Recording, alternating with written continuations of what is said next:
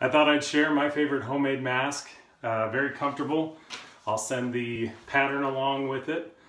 This is a folded pattern. I actually folded it both across and up to get the double layer on there.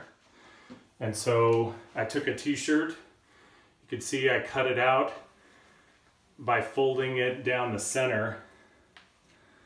And I laid the pattern on there once, cut it out, and then cut it the long way. So this is where how the pattern would fit in there, just like that, thereabouts. So you can see the pattern. And so it gave me this really nice, when it's folded over, this nice shape. And I actually like to cut out a little piece of a catering tin, you can see, so I can pinch it over my nose and have it be a little bit tighter. Allows me to wear glasses without it fogging over.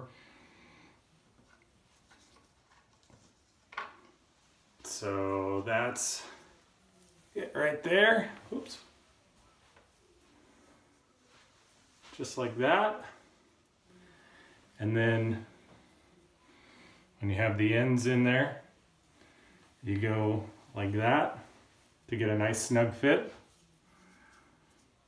And it fits snug around my nose so that there's no air and I can wear glasses. Fits tight around the bottom of my chin. And there's multiple different sizes. It's important that you get the right size so that it fits nice and snug. But anyway, that's my mask.